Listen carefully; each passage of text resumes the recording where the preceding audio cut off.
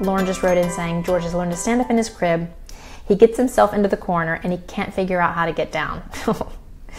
It's really, really cute, you know, when you're not going through it. But I remember my daughter doing it when she learned to sit up. She would like get stuck in a sit-up position and then she'd start to fuss in the middle of the night because she didn't know how to lay herself back down.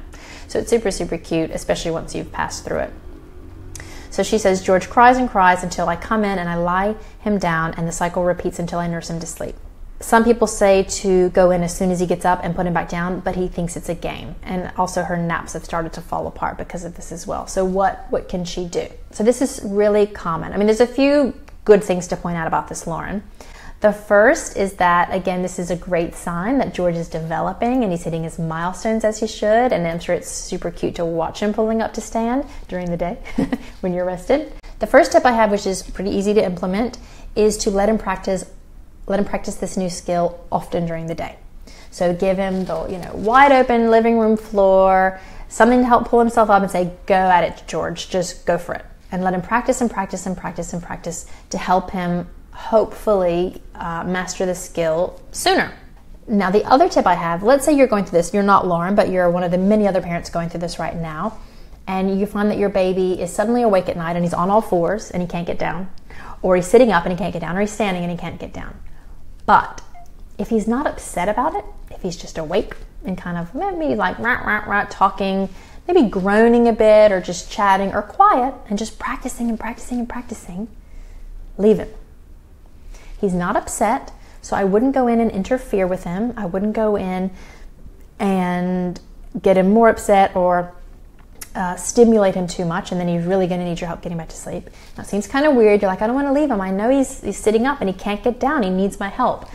Again, this is really short-lived. I remember going through it myself with my daughter, and she was sitting up and she couldn't get down, and I wanted to run in there, but we waited and we waited, and finally she fell asleep. The first night, she fell asleep sitting up with her head against the rails of the crib. But this was, you know, 1 or 2 nights, and then she quickly learned how to get herself back down, and then it wasn't an issue anymore. So if your baby's mastering a new skill and it's disrupting their sleep, even if they're up for 30 minutes in the night and you're thinking he should be sleeping, I should go help him get back to sleep.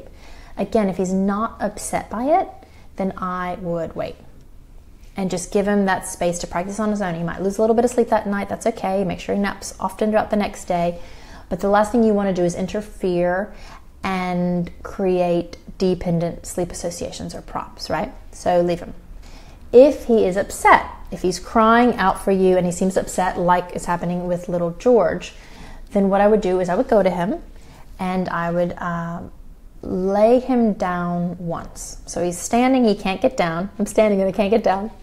I'd go to him, give him a kiss, pick him up, and then I would lay him back down. And then I would say the same sleep phrases that you say at bedtime, you know, whether it's time for sleeping or night-night or whatever it is, I would say that to him and I put him back down.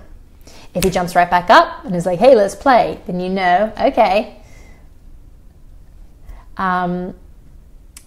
that's it. I know it's going to become like a jack-in-the-box thing. It's going to become a game, and I would not lay him back down. I would leave him, again, to work it out. If he's super, super upset and you've tried everything and you've laid him back down once and he's still crying for ages and you're trying, you know, you're doing anything you can, what I would suggest to you, Lauren, is try not to go all the way back to giving full hands-on support. So what I would do is start with the most hands-off, okay? So if you're standing by his crib and you're singing to him and giving him verbal reassurance for several minutes and it's not working and it's not helping to calm him, okay, then move to the next step up. I would then put myself over the bed, hover over the bed a little bit, and I would pat his bottom. I would rub his head. I would scratch his back, hold his hand. Whatever it is that he really likes, it helps to calm him and settle him, in the hopes that he will then, you know, get back down and fall asleep on his own. I wouldn't rush to pick him up, scoop him up, get him to feed back to sleep, put him back in the bed for several reasons. First of all, if you've weaned him down to none or one night feed, you don't want to start creating a night feed habit if he doesn't need to eat more often in the night. And also you're going to the full other extreme of now feeding my baby to sleep. And as I covered in the previous questions, that's gonna, you know, if it's 2 nights or so, I don't think it's that big of a deal. And once this passes, then you can say, okay, we're gonna go back to the steps that we've done before to teach you how to sleep well, that you did in 21 Days to Peace and Quiet. And then it'll probably adapt really well. But if it's happening for almost a week and suddenly you're running to him and you're pulling him out of his bed and you're feeding him back to sleep, and it's happening for like 5, 6, 7 nights, multiple times in the night, then even when this phase passes, what you'll probably find is that now this is his new habit. And he's like, great, now mom comes and feeds me throughout the night and I fall asleep feeding and here we go. And then suddenly you've got to unlearn all of these sleep props. So I would try really, really hard to keep him in his bed as best as you can and to comfort him in another way.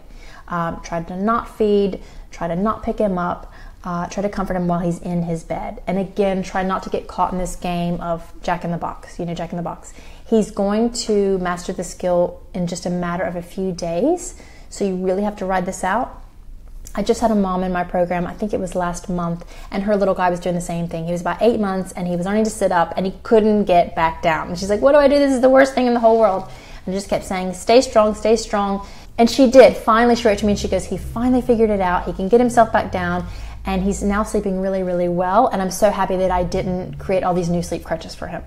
So Lauren, try your hardest, stay strong, get your partner to help if possible in the night. So I hope that helps Lauren and George, and let me know how it goes. Keep us updated.